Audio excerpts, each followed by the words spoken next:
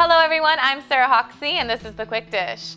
Summer may be over, but the sweet taste of it continues thanks to the help of this company. California Sun Dry uses domestic grown tomatoes and the summer sun as part of the drying process, allowing intense and natural flavor to burst forth.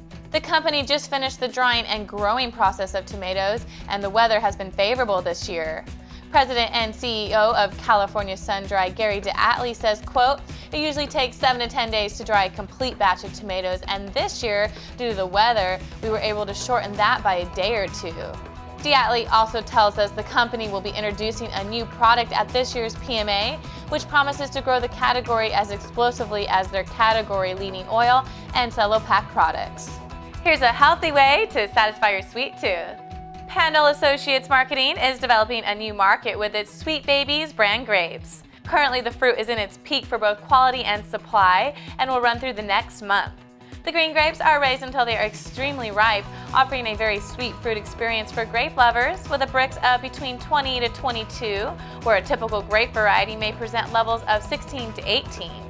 The fruit comes in 1 and 2 pound clamshells. Owner Jim Pandol tells AndNowUKnow, "Kids are all about the flavor and parents are all about the health and wellness of the snack, and this item answers to both."